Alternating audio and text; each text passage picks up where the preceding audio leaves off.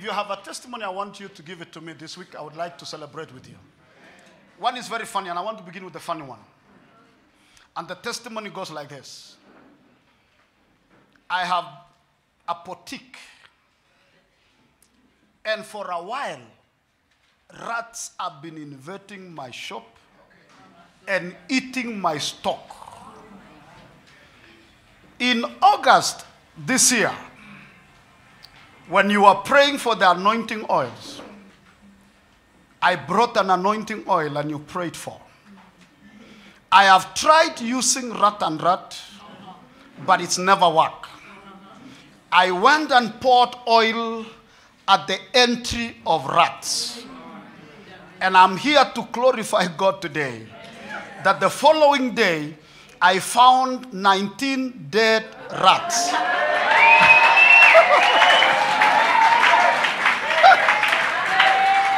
Now, hiyo ni vituko ya watu wa Mungu. Now, kama uelewi hiyo vitu, don't worry. Don't worry. Let me give you the second testimony. Let me give you the second testimony. Shalom, Daddy. I give glory to God. I lost my mother 6 months ago. And every night, she's been showing up in my dreams. This Friday, after the anointing oil, after the Holy Communion, when I slept, my mama came as usual. But surprisingly, there was an edge of blood around my bed. I could only see my mother from a distance, but she didn't come near me. And in my dreams, I shouted, "The blood of Jesus!" And since Friday to last night, my mama has never appeared again.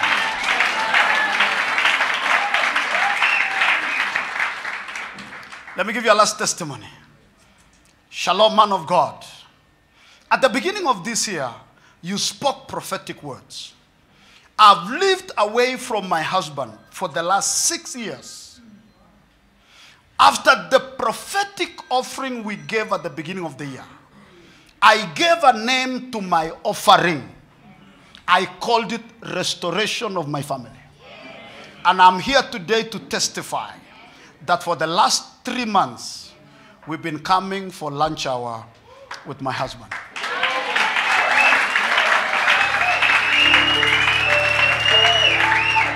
I wish I could read you one more, but on the interest of time, the whole of this week I'll be reading you testimonies. I pray that by the end of this week, I will read yours. Seriously, if rats can die, the anointing can open something.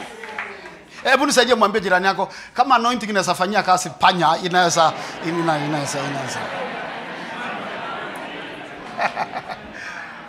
According to your faith, I looked at that and I laughed and I said, sometimes we suffer for nothing. They didn't die of rat and rat. 19 of them. I think this one gave us a testimony again. Stand up. This one came to this town in a mess. And somebody told her there's a lunch hour somewhere. And then she came here after prayer. She got a job somewhere as a secretary. And then when we were praying, you remember the week we were blessing our bosses? Yes. You remember that? Yes. She prayed a prayer and she has a testimony. Amen. Isn't God a good God? Amen. Don't you think your testimony is coming? Amen. What a blessing. When we say, let's bless our bosses, and somebody say, Lord, I pray for my boss, promote them. Because when your boss goes up, guess who becomes next? But if you pray for their downfall, guess who has to create space? Amen. Let's consider something this morning that I think is important. This afternoon, it's good to see you.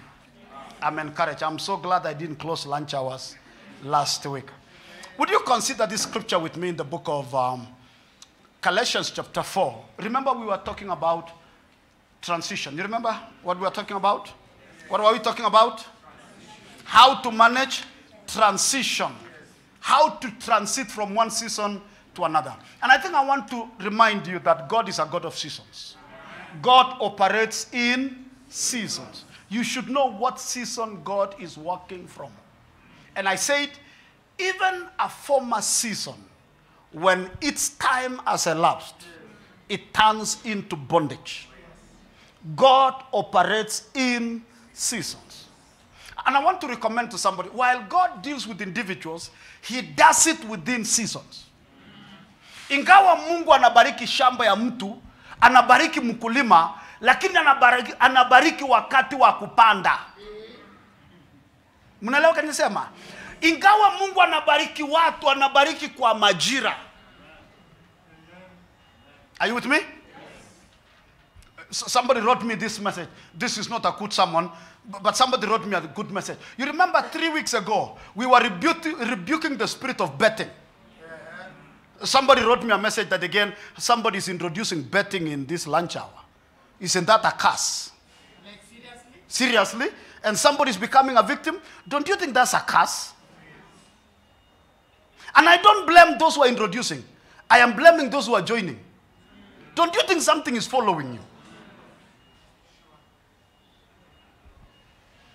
How many weeks have we handled that? 3 weeks or a month? And I think we should pray those people out of this lunch hour. I think you carry a demon. No, we resist that curse. We cannot be making money and some devil somewhere comes to squeeze them out. And you know, these people are not embarrassed. They have no shame because their conscience is dead. Let's consider this scripture. Why are your eyes out? I didn't know you have such big eyes.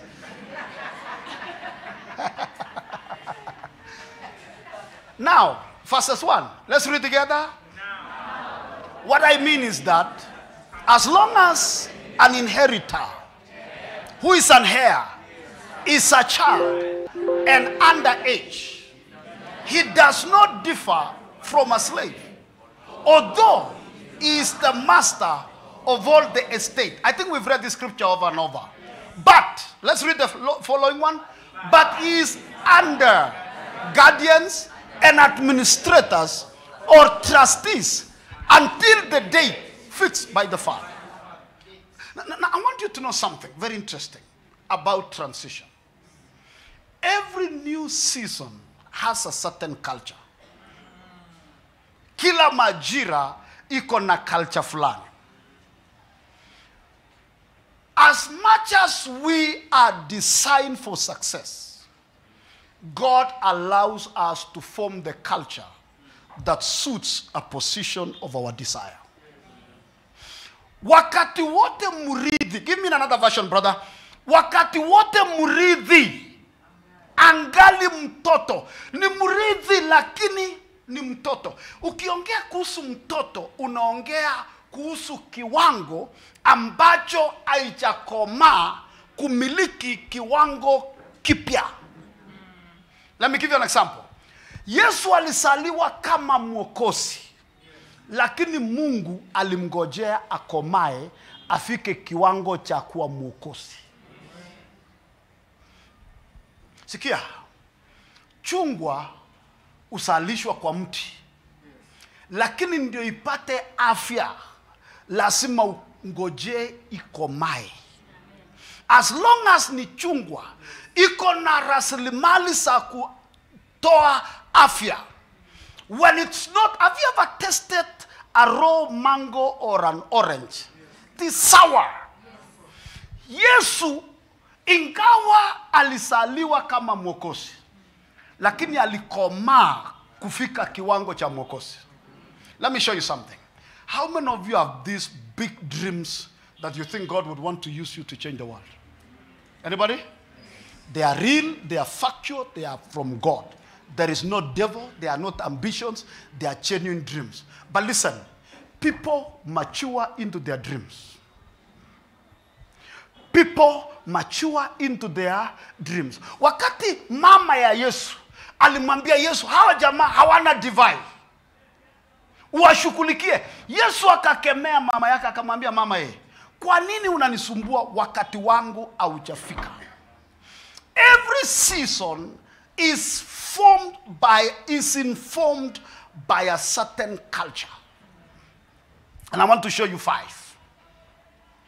If culture is not developed, the seasons are postponed. If culture is not developed, the seasons are postponed. And I can tell you for free, I can give you a good indicator. Think with me. I want you to think with me very quickly. Are you ready for the exam? If I gave you 10 million right now, what will you do with them?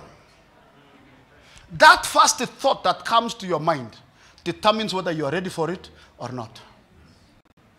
Kama kitu ya kwanza kwa akili yako nitanunua gari, alafu nitanunua shamba, you are not ready for it. We mature into a season by forming a culture that suits that season. When culture is not developed, the season is postponed. Listen, watu wa Mungu. Potential does not grow anybody. Potential is a manifestation based on your maturity. Even your potential only manifests at the level of your maturity. Did you hear what I said? Even potential only manifests at the level of your maturity.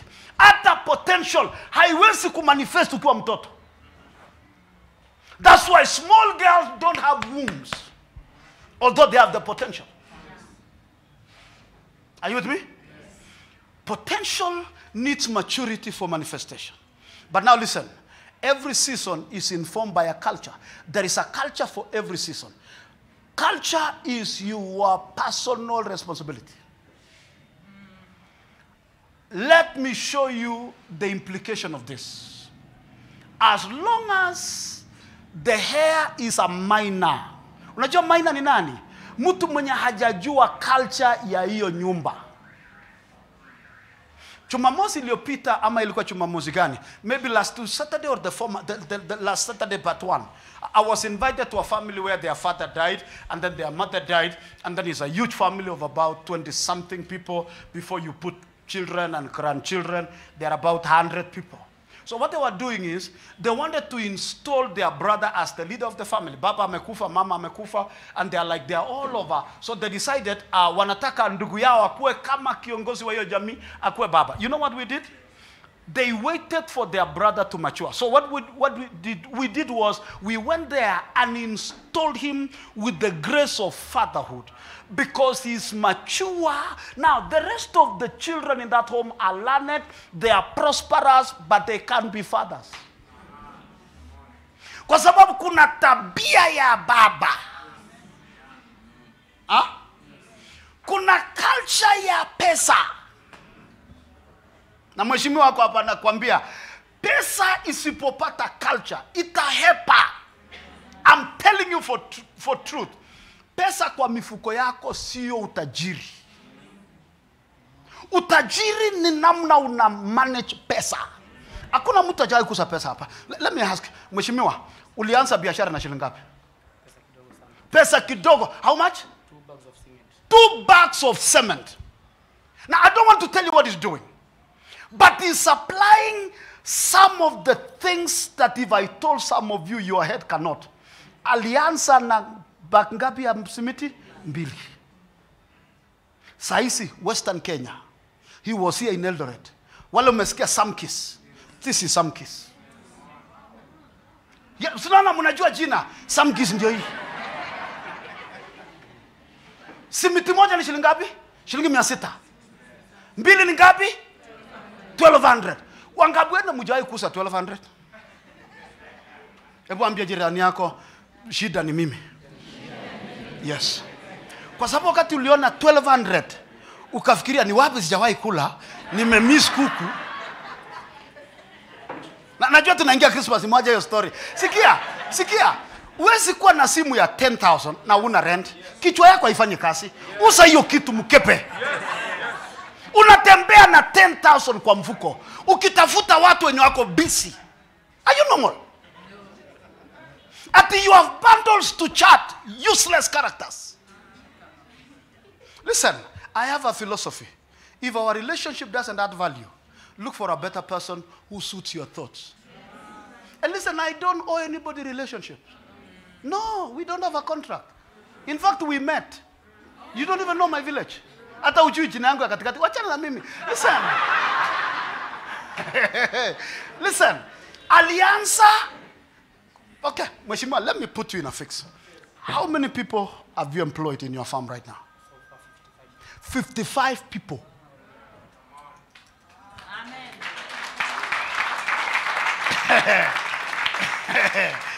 Wewe uko na deni ya maid. Na umeshindwa kulipa. Unamtafutia maneno ndio mfukuse. Na sio kwamba hukulipa, ulilipa alafu ukaomba loan. Ama alikuambia uniwekee. Shetani ashindwe fululizo. Sikia, ni culture. Ni nini? Ni culture. Nilianza biashara yangu na shilingi 2,000. Mzee mmoja anaitwa Sila akaniambia nipe hiyo 200. Mtu akikupea lunch shilingi 500, kula 200, nipe 300. Mtu akikupea 1,000, kula 200, nipe 100. Baada ya miezi fulani akaniletea makaratasi akaniambia sign hapa, niko na plot Kipkorgot. Alafu akaniambia hauna plot, endelea kusave pesa. Alafu baada ya muda akakuja tena, hebu sign hapa, uko na plot ingine. Lakini hauna plot. Alafu hiyo ingine ikipata pay anauza. That's how I was able to do most of the things I've done. That's how I was able to buy my house. Everything I possess today, kanisa haijaninunulia, I bought them.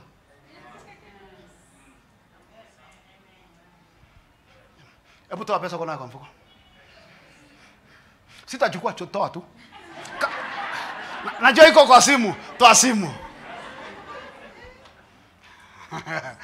Watu wa pulisa. Mnapulisanga ama ni kupulisa ama kuvulisa? No, kwetu tunapulisa. Yes. Listen, hakuna mtu mchinga, hakuna mtu maskini, hakuna mtu wa kushindwa. Watu wana manifest kiwango chao.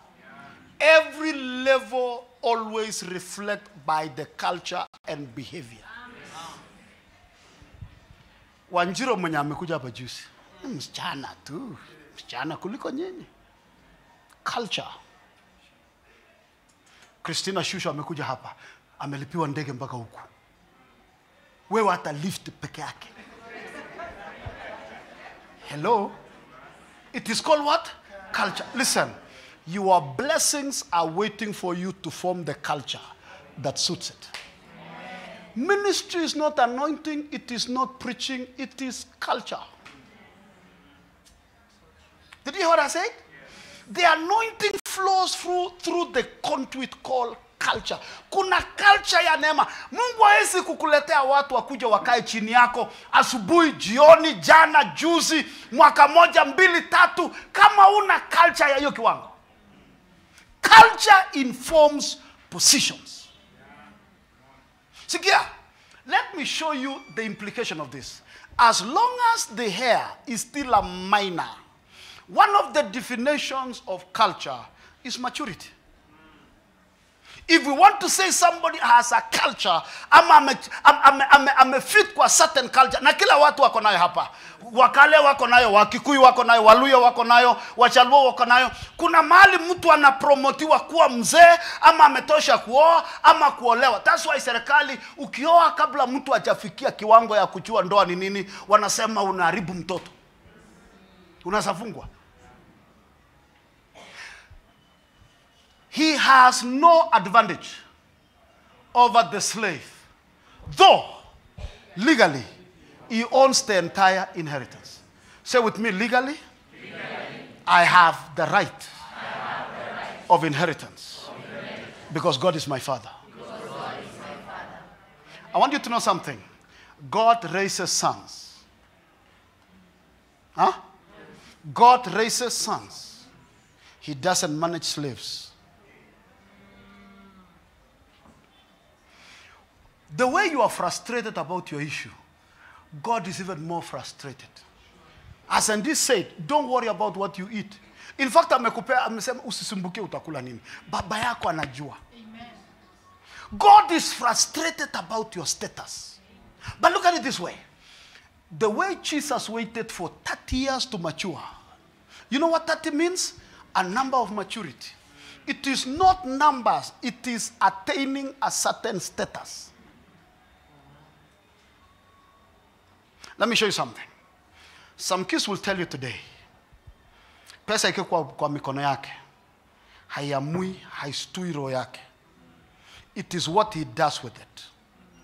If money still controls your blood pressure, you are not ready for money. Money loves people who don't worship it. Pesa, ukienda kwa wale watu wanafanya kazi bank, wanahesabu mamilioni ya pesa wanapeana. Ukiwauliza wanasema ni makaratasi. Kwa nini? Wewe entrust mtu kwa pesa ambaye temperature yake inaamuliwa na pesa. Atameza pesa kwa bank. That's why I've discovered something. People who are not moved by girls and boys are ready to get married. But anybody is like, hey, oh, haya, wewe umekuwa wapi? Hey, na wewe, wachana huyo mtoto. Ako kwa dollar cents, miaka tu ndio inamchangia. You cannot be looking at 10 women in the same forum and you want to marry all of them. You are not a man. You are a teenager. And you should be allowed to teenage well. That's right.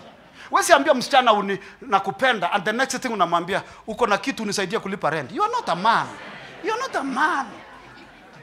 You are not a man. Wesi anza kuomba msichana rent ama unikopeshe pesa. That's not a man. Girls nawasaidia hata kama mwezi kuninunulia lunch, nawaambia mwanaume akisema nakupenda nataka kukuoa, alafu nakwambia uko na nini unisambazie kwani nilipe rent. Wachana huyo mtu. Huyo ni jamaa anatafuta huyo ni pulisa. As long as a child is still, a hair is still a child. Minor is an issue of culture. He is subject to tutors. What do tutors do? Training you to mature you. Listen, some of us should stop looking for success. You should look for a trainer. That's why the culture of God is mentorship. That's why Mungu alihakikisha kuna baba mwana, ndio baba alee mwana. Let me tell you something. If you choose to walk alone, you will walk long. A wise man said, if you are running nowhere, run alone. But if you have a destination, look for company. One day tulikuwa na huyu mrembo, nikamwonyesha njia nyingine ya kwenda kwetu ambaye ni njia rahisi na ni njia smooth, lakini haina magari. Ukipita nje ya Kiplombe hivi urudi Kipsangui uende, utafika kwetu, badala ya kwenda hii ya Chepkoilel alafu uende Kuinet. Hii ya Kuinet iko na traffic, iko na bumps. Mshatambua barabara zote za huku kwa Wakale iko na bumps.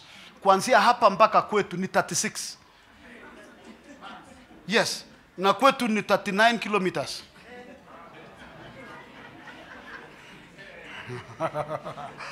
Wakale wanaamrisha magari kwa Wakale, so lazima wawekwe bump. So nikaonyesha huyu, nikamwambia kuna shortcut unapitia Kiplombe hivi, unaenda hivi. So siku ile tulienda na yeye, hajarudi kwa hiyo barabara tena.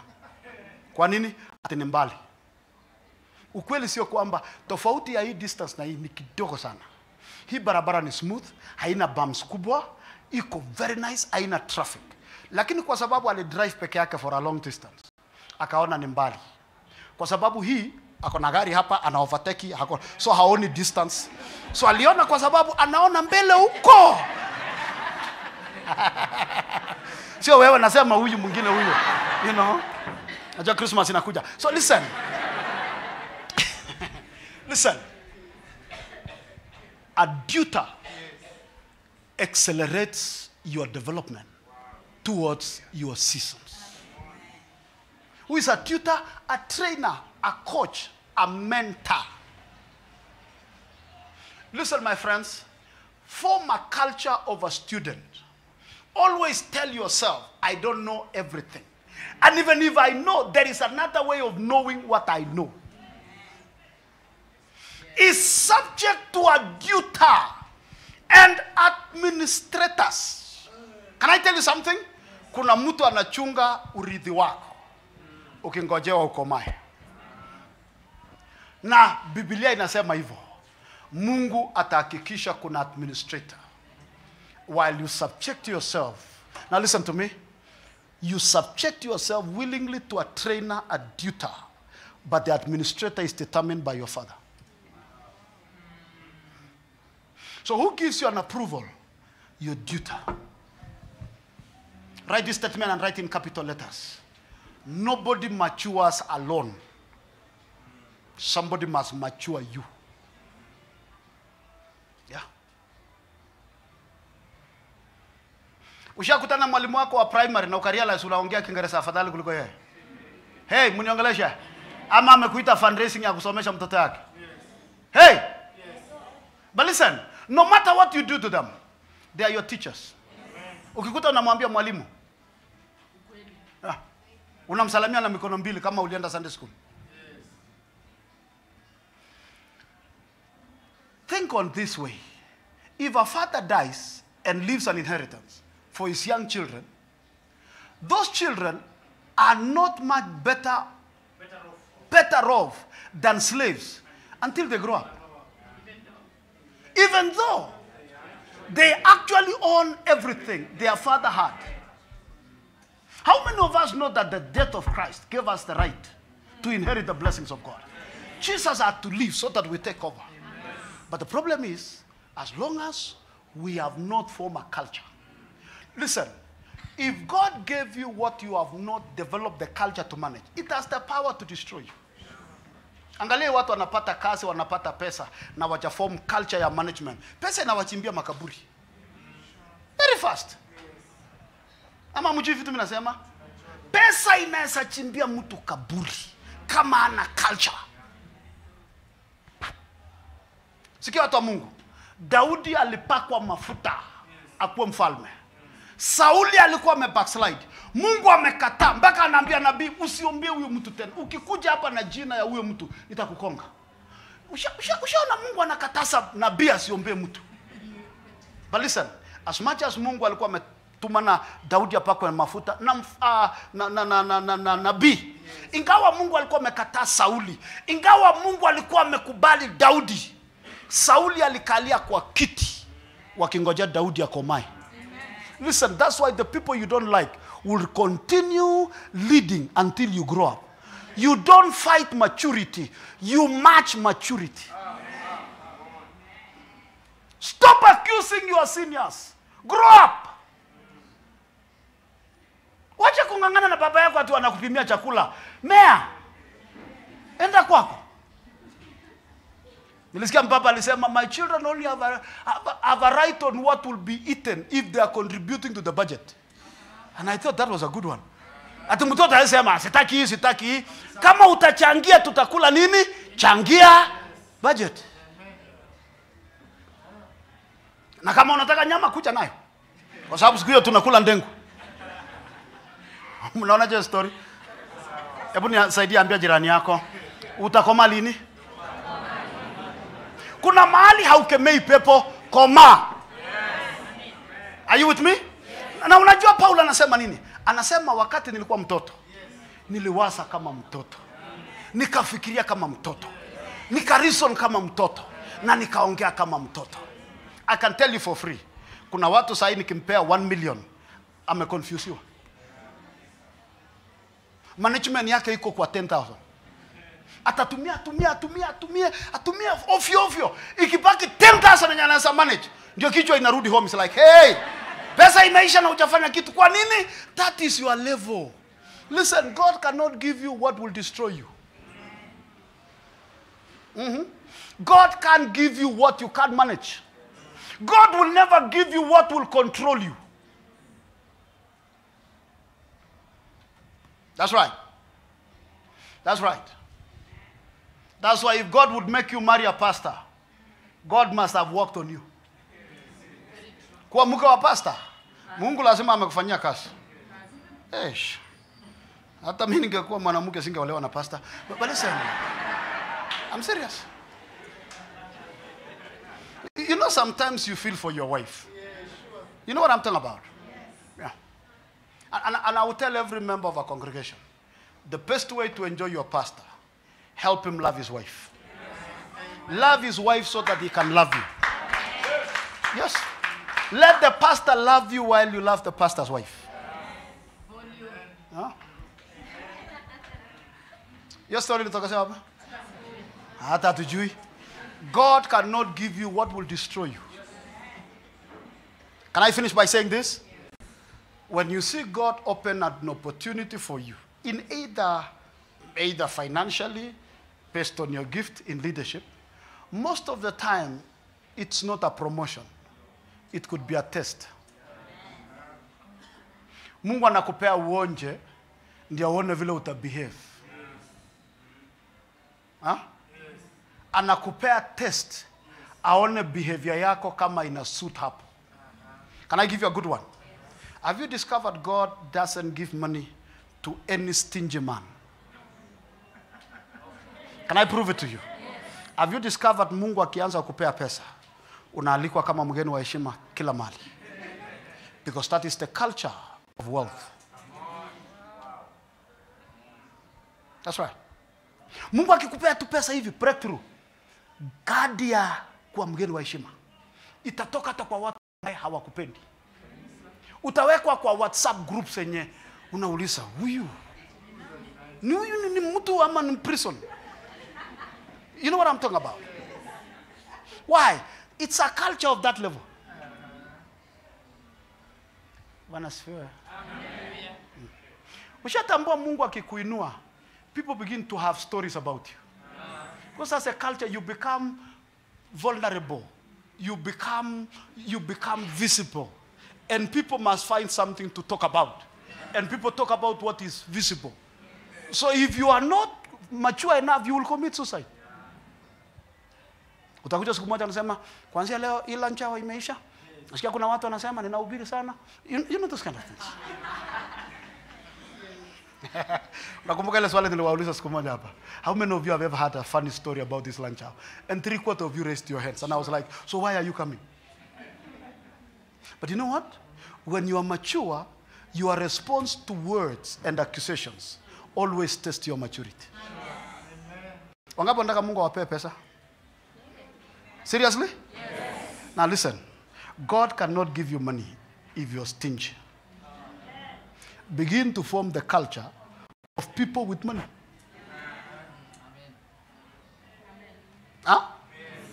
That's why wanasiasa Mungu anawapea pesa. Na usiseme sijui waliiba.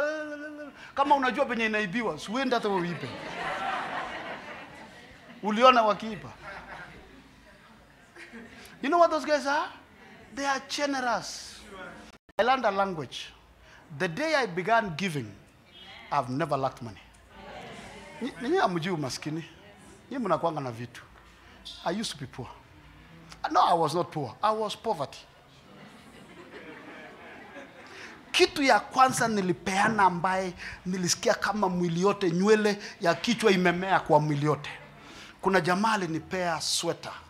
You've seen one of the sweaters nafaanga some of the lunch hours. Mtu alinipea sweater hivi, inafungwa hivi, inaishia hapa hivi. It was very nice. That was in 1994. Hiyo sweater, my friend, ukifaa hata kama una kitu ya kuhubiri, watu wanabarikiwa na sweater. You know what I'm talking about? Ushaona vile mhubiri anatokelezea, vile amechikwatua, hata asiposema kitu ni baraka tosha. You know what I'm talking about? Have you ever seen these beautiful girls who paint themselves so much to an extent even if they have nothing, they look it? They say if you want they say if you want to test a true girl, check on her makeups during a date.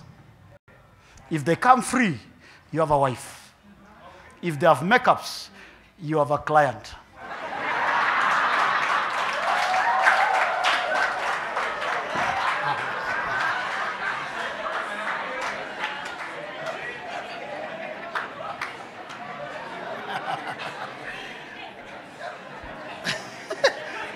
Kusema your story. So what I did, nikachukua hiyo sweater. I gave it to a brother. Ushapeana kitu alafu unaanza kutetemeka, is like, I hope sijamiss Mungu. I hope sijafanya makosa.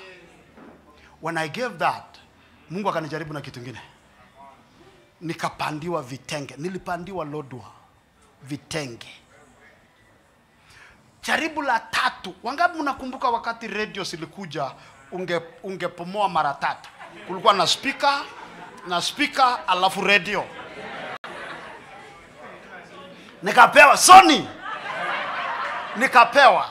Siku moja nikaona pastor rafiki yangu, nikasema urafiki yangu na huyu pastor nitamfanyia nini? Nikaongelesha huyu, thank God huyu hapendi music. Mimi ndio niko na victim nini. Mama akiwa kwa nyumba anasima kila kitu. Mimi siwezi kukaa kwa nyumba imesima.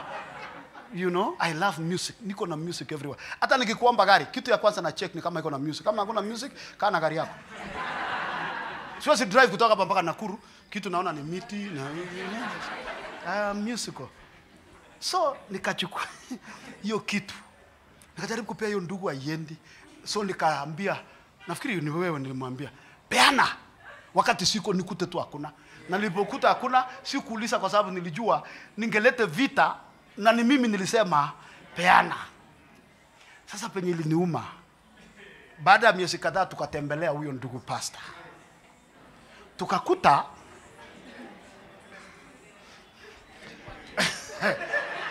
speaker moja iko hapo. Yeah, you got it.